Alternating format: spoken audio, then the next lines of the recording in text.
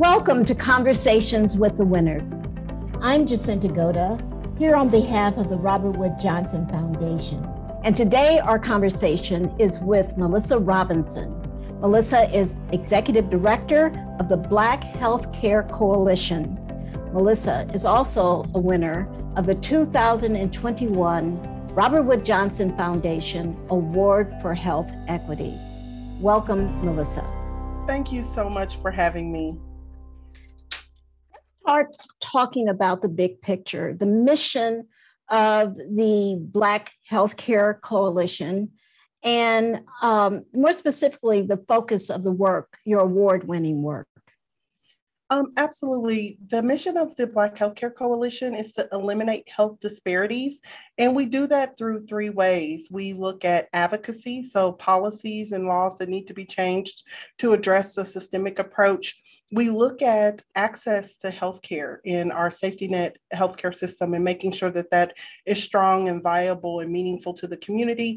And then health promotion, whether it's women's health, whether it's men's health. We work on prostate cancer, diabetes. There are so many areas, as you know, that health disparities need to be addressed in our community.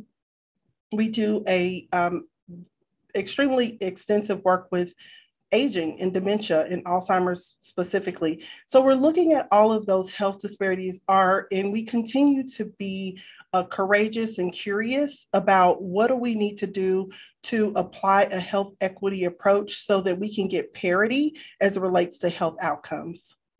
Let's talk a little bit about the focus of your work as it relates to infant mortality. Absolutely. And so we know that African-American babies are twice as likely to die before their first birthday in comparison to the white Caucasian community. And so we are working to address infant mortality and achieve parity in that area. One of the things that we work on is making sure that there's a strong navigation and supports through the healthcare system. We found that over a half of our families, when we first started this work, weren't keeping all of their prenatal appointments. And a lot of that was no fault of their own. And so we built a system of support for them in that way. The other thing is really looking at the social determinants of health. We work with our families for at least 7 years, so after baby is born, so that we can make sure that there's secure housing, that there's full employment, that there's reliable transportation. And we know that those things take time. We know that babies don't come with manuals. And so we are working with experts across the country to address parenting, to ensure that young people have the best outlook that they could possibly have. Let's talk a bit about health equity and systems change. Can you talk to us a little bit about your approach to this issue? Absolutely. Well, we try to center system change around the voices and stories of the people who are most impacted. It's a very grassroots approach. It's a very door-to-door talking with families about their experiences and what does viability look like to them. So, for example, education is critically something that kept coming up as we talked to families. And the families did research around what is the best way that from a policy or governance lens that we can make sure that young people are continuing their education. And one of the things were 529 plans. And parents came up with that. And they came up with really looking at how policies could be developed to address the communication, the education around 529 plans. So those systems change needs to be really rooted in the voices of the people that you're working with. And we need to stop coming with solutions, but come with questions. One of the things, policies that we've worked on with infant mortality is making sure that through the insurance system, that families have access to more culturally congruent, culturally competent healthcare services. But we found that a lot of our families, they didn't feel welcome, they didn't feel listened to, they didn't feel heard. And so that creates an opportunity for us to figure out how do we change the system to create better outcomes.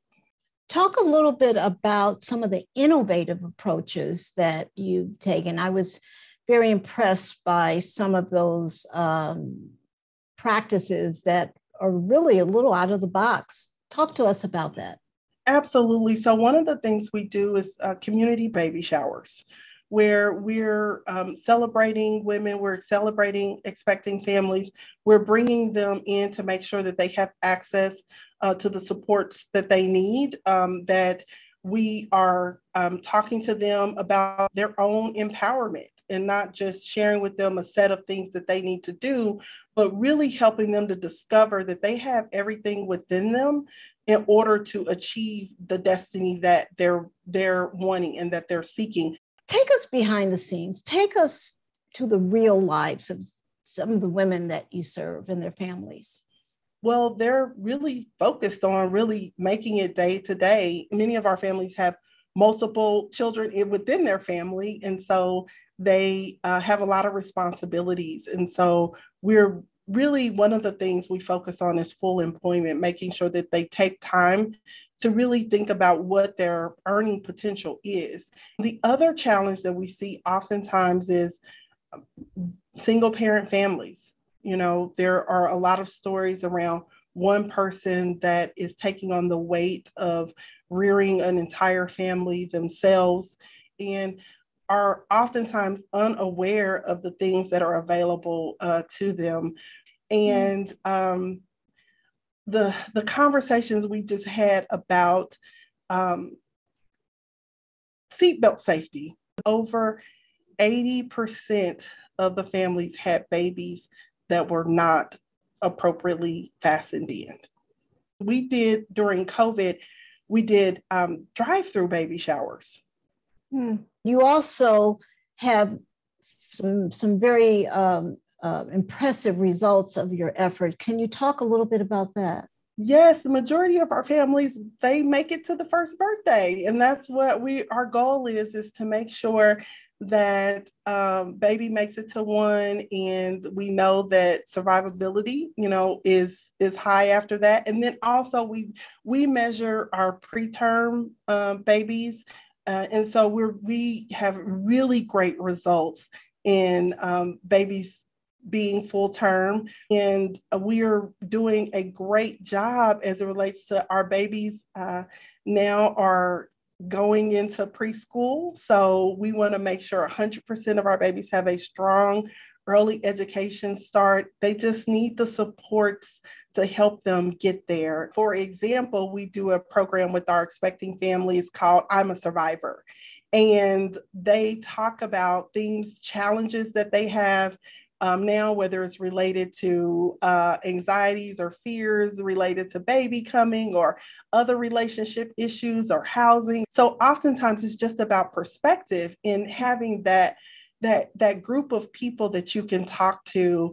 And that's what empowerment is. It's about really uncovering one's own strength and being interdependent, that you're not alone. Talk about some of the big lessons learned that share with our listeners today. Absolutely. I think we've been around for over 3 decades. And I think the biggest lesson that we've learned is really about centering the voices of the people who are most impacted.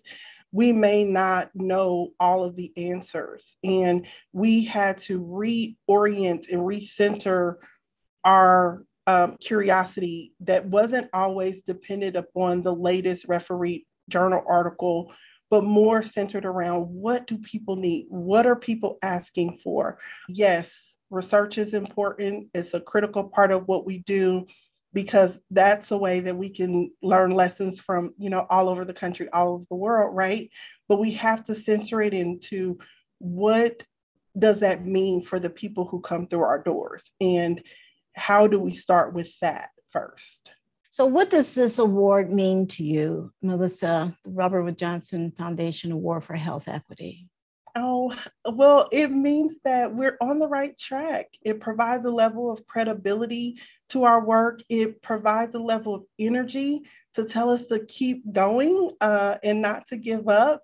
And just the highlight on health equity, just that alone is really critical, because oftentimes we are in spaces where people don't want to address it. So it means a great deal. Right.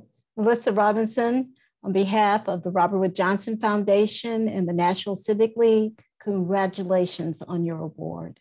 Thank you so much. I'm extremely appreciative. And thank you so much for allowing this small organization to share with you our work.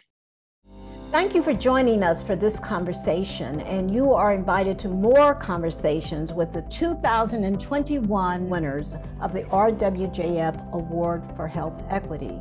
And you can learn more about all of the winners at rwjf.org. I'm Jacinta Goda, and thank you for watching.